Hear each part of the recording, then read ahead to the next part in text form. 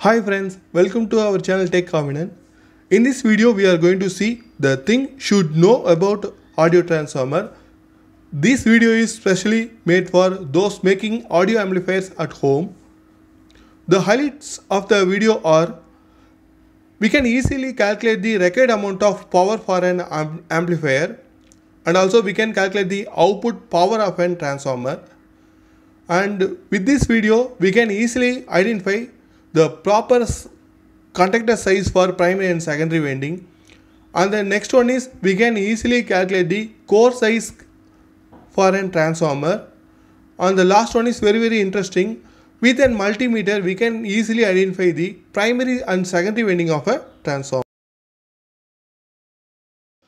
At first we can see the construction overview of transformer. This consists of three major parts. The first one is primary and secondary winding, and the second one is core, which will provide the flux linkage between the primary and secondary coil, and the third one is insulation. If the insulation fails, the primary or secondary coil will get damaged. To make it clear, here I have taken two types of transformer. The first one is standard type transformer, and the next one is center tapped transformer. These two types of transformer mainly used in audio amplifiers. Now I am showing the standard type transformer on the screen now. It is an 0 to 12 volt transformer. The primary side is represented with red and black wire. On the secondary side is blue and blue. So for experiment purpose, I am just forget this sticker wrapped on the transformer. That means I am going to take these two sides as unknown one. I am considering red and black wire is side A and blue wire is side B. We have to verify the following things while purchasing a transformer from the market. The first one is proper conductor size. The current carrying capacity of primary and secondary coil will depend on the conductor size. So it is very important to choose a proper conductor size according to our current rating. And the next thing is the stamping between the core should be very tight, and there should not be any gap between the adjacent cores. This will lead to the hissing effect or humming effect while we are turning on the amplifier. The last thing is insulation. It is very important. This will avoid the eddy current loss and hysteresis loss from the transformer. Usually the insulation will give on a transformer in three different ways.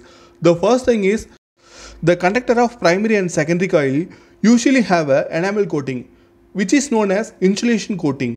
And the next insulation is provided by the insulation sheet wrapped over the bobbin. And the third type of insulation is provided by a varnish. So that means on a core we will pour some amount of varnish to give the insulation between the core stampings. Now you can see a standard type transformer on the screen. So which consists of two terminals on the primary side and two terminals on the secondary side. Now you can see center tapped transformer on the screen, which consists of two terminals on the primary side and three terminals on the secondary side. So followed by you can see a black paper wrapped on the bobbin. This is bobbin. So this black color paper will give the insulation property. And the next in the bottom you can see some of the glue poured on the surface. That means it is not a glue, it is an varnish. Basically step down transformer is used in audio amplifiers. That means the input voltage is higher than the output voltage. The applied voltage is directly proportional to the number of turns in the winding. That means if the input voltage to the coil is higher, then the number of turns of the coil will also higher. Let's look at the diagram on the screen. Here I have taken step down transformer. When the number of turns are higher, the total length of the winding will also higher. We know the relationship between the resistance of the conductor and the total length of the conductor. That means R directly proportional to L. That means resistance is directly proportional with the length of the conductor. So when the length is increases, the resistance of the conductor also get increases. With the combination, we are going to identify the primary and secondary winding. We all of us know that the primary winding has lengthy conductor compared with the secondary winding. We can conclude that the primary winding resistance is higher than the secondary winding. So with the ohms value, we can easily calculate the which side is primary and which side is secondary. That means which side shows the higher resistance value is primary side and which side shows the lower resistance value, that is our secondary side. Here we are going to see the amount of power required for an audio amplifier. Example is STK414 amplifier, which is stereo amplifier. You can see the details on the screen right now. The operating voltage of the transformer is 27 volt. The output of left and right channel is 25 plus 25, totally 50 watts. So now we are going to calculate the amount of current required for the this amplifier. So we know the formula for I is equal to P divided by V, that means power divided by voltage. The total power is, from the data sheet, it is 50 watts and the operating voltage is, I am just taking it as, instead of 27 I am taking it as 24, totally 2.08 amperes. 2.08 ampere is a theoretical value, but in the market this value is not available. So they have a fixed values of amperes. That means 500 milliamps, 1 ampere, 3 ampere and 5 ampere, 10 ampere, it goes on. So we have to choose the nearest higher amount value.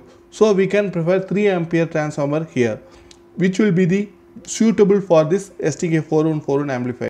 Here going to see how a transformer will supply the required amount of power to an amplifier. It's just a simple mathematical calculation. So first we have to mind that what is the standard voltage of an amplifier. This can be obtained according to the IZ number from the data sheet. I am just taking 24 volt transformer, which will gives the 3 ampere current. So we know the power formula for transformer. So power is equal to voltage into current, that means V into I. So here the rated voltage is 24 volt and the current rating is 3 ampere. So totally this transformer can supply up to 72 watts.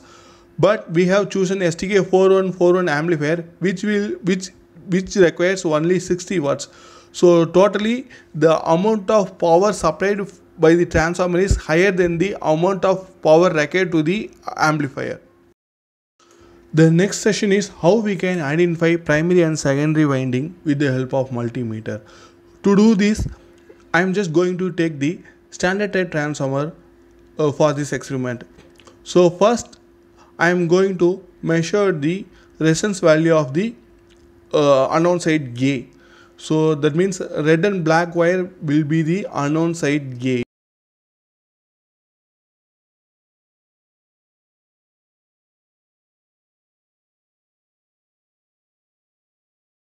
The unknown side A shows the resistance value of 70.4 ohms. Next I am going to measuring the resistance value for the side B.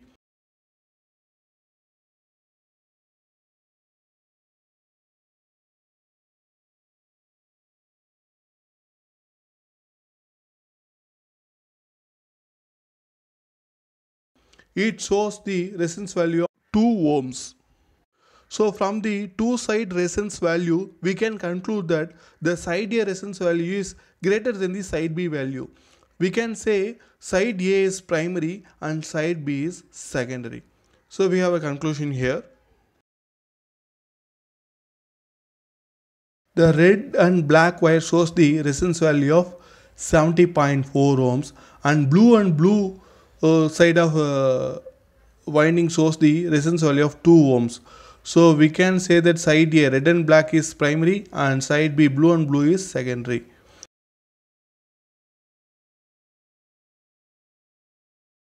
Now I am going to apply the same procedure for this center tapped transformer.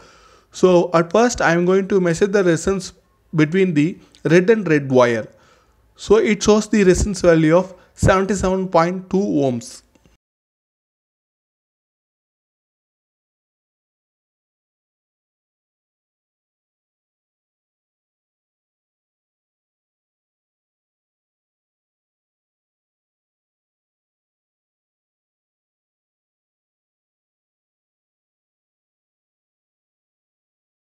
Now move on to the side B, that means white, blue, white, which will give the 12 volt output supply.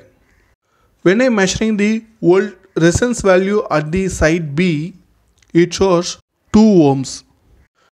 Here we have the conclusion for Saturday tapped transformer. The side A, red and red wire, will give the resistance value of 70.4 ohms, and side B, white, blue, white, will give the resistance value of 2 ohms. Here the resistance value of side A is greater than the resistance value of side B. So we can say red and red is primary winding and white, blue, white will be the secondary winding. Next we are going to see the proper core selection and the proper conductor selection for specific current rating. For 24-0-24 5 ampere transformer, usually they will use E and I type of number 17 core type. For the same rating of current that means 5 ampere, they will choose 15 SWG. SWG is nothing but standard wire gauge. When we are purchasing a transformer from the market, with the help of SWG, we can easily identify whether the transformer will provide the required amount of current or not.